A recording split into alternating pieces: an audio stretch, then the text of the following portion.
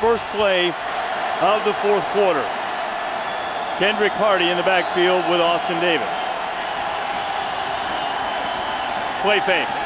Davis throwing for the end zone. Touchdown, Zeke Walters.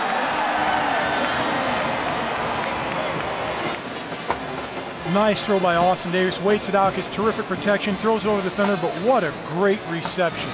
Concentration, hauling the pass in. Nice job. Excellent Got the catch. ball.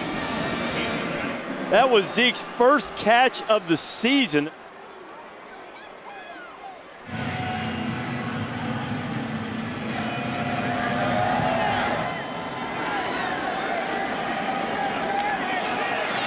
That is Jeremy Wright. Wright's got some room. Wright on his way. One man back and he won't get him. Touchdown Louisville. 95 yards. Louisville's one of the better kickoff return teams in the entire country. He got an outstanding block from number 43, Dion Rogers. That sprung right. Look at Rogers, excellent job against Ratman as Ratman was trying to save the touchdown and just force him out of bounds. They have 3 block punts this year. He's not getting close to getting that one as Philpott gets it out. And it'll roll and be stopped inside the 5-yard line at about the 2.